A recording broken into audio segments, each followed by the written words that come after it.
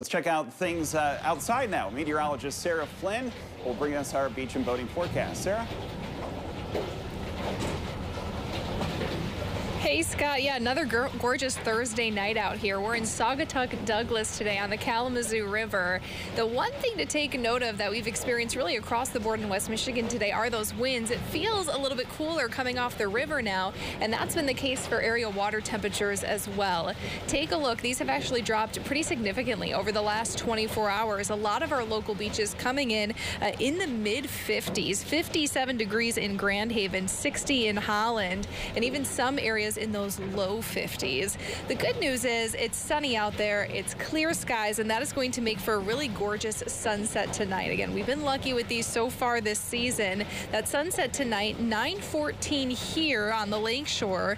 Sunset 1 month from now, though, just to put it in perspective, is going to be right around 8:30. So enjoy these while we have them, because we're going to start rapidly losing daylight as we move towards those fall months. Here's a catch at the next 2 days. Friday looking gorgeous as well. Still slightly cooler in those upper 70s, but lots of sunshine and green flags expected to be flying.